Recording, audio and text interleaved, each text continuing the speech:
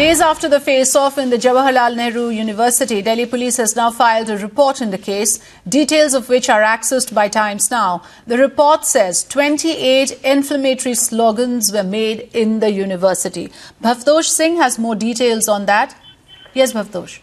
Well, in fact, the report has been submitted to the Commissioner of the Delhi Police. The report has been prepared by the investigating officers. So it gives a detailed account as to what really happened on 9th of February, because that has been a very controversial issue as to whether the police went little overboard while charging these students. Now, in the report, the police have given a list of sequence of event as to exactly what had happened. Okay. They claim that the organizers of event, including Omar Khalid, took permission for the event, giving a false information, and at any point of time, JNU authorities were not aware that such an event will take place. It further said that once the event took place, there was a confrontation between ABVP students and the organizers of this event.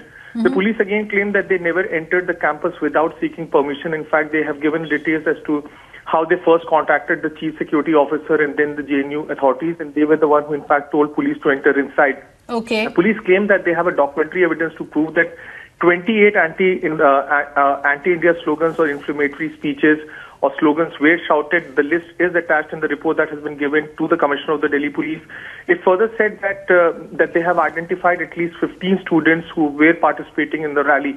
So okay. It's likely that when the matter will come up for hearing, Kanhaiya's bail application will come up for hearing right. Today, the police will give their version of event as to what really happened in JNU on 9th of February.